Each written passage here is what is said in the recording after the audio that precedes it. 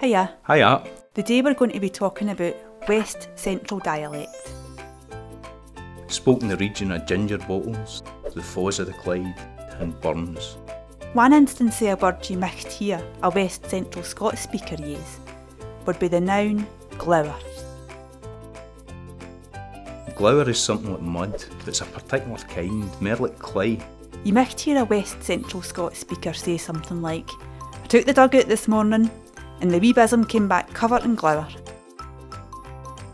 Another instance of a word you'll maybe hear a West Central Scots speaker use is the adjective peely wally. If somebody's peely wally, then they lack a bit of colour, like they might no be real, or they're wanting their bed. One last word that I use myself is shugle. It's a verb.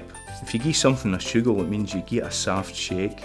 You might shugle your way into sleep, or give yourself a wee shugle for awaking yourself. Do you use any of these words?